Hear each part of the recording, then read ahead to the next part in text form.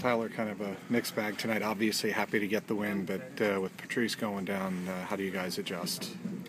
Well, obviously going to third, we knew he wasn't in the lineup anymore, and I guess you can see we adjusted for that period. Obviously got a quick one, but we found a way to win, and obviously wanted to do it for him.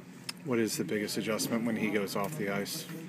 Honestly, everyone's just got to step up. He's such a big part of our team, a big leader, and obviously probably our definitely our best defensive forward. So it's really focusing on bearing down our own zone and Centerman stepping up as well. Last week, everybody thought Iginla was coming here, and that fell through. This time, Jagr is coming. Your reaction to getting a future Hall of Famer on the squad?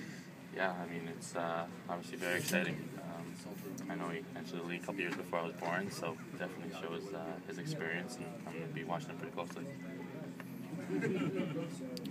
The shots tonight, 50 shots. Is that a point of emphasis coming in? Was it us or them? 50?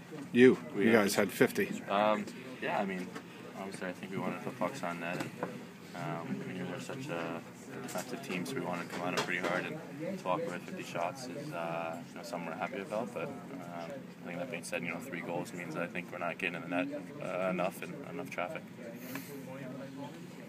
Back to Jagr, with Jagr joining the team, what do you think is going to be his biggest impact on this team? Oh, obviously, he's a big leader. He got so much experience, so he's definitely going to lead our team pretty well, and definitely guys are going to be looking up to him, and I think he's got incredible skills, so he's going to help out our depth for sure, and obviously our power play.